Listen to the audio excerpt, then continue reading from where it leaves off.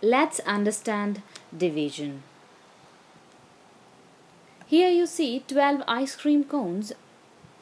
If we want to divide them among 3 friends, how many each friend will get? We have to give 4 to each friend.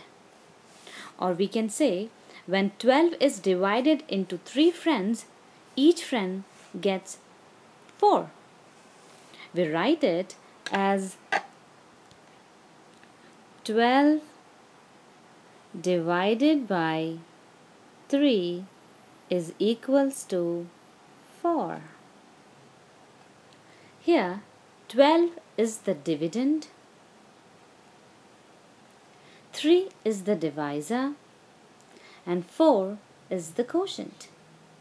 This is the answer we get, known as quotient. 3 is the divisor, 12 is the dividend. If you have hard time remembering this word, then you can easily remember it as this is the number going to end. So that's why this is dividend. Let's understand this with some other examples. Here we have 6 objects.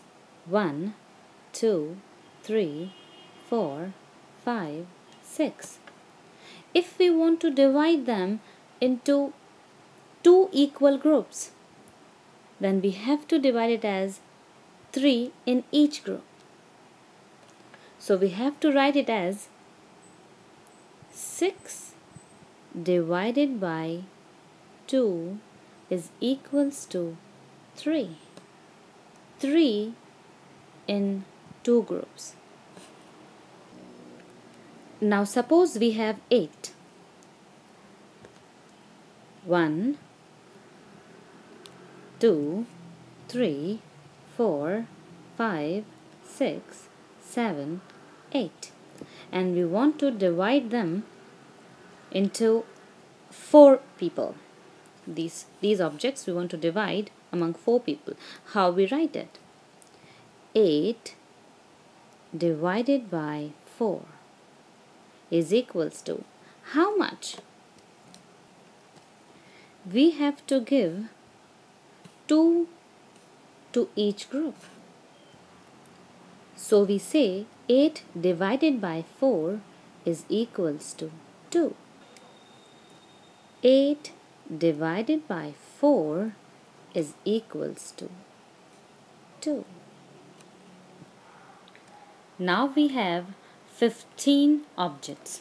1, 2, 3, 4, 5, 6, 7, 8, 9, 10, 11, 12, 13, 14, 15. And we want to divide them into 5 groups. What we need to do? We have to give 3 to each group. So when we divide 15 objects into 5 groups, we have to give 3 to each group. And we write it as 15 divided by 5 is equals to 3. 15 divided by 5 is equals to 3 in each group.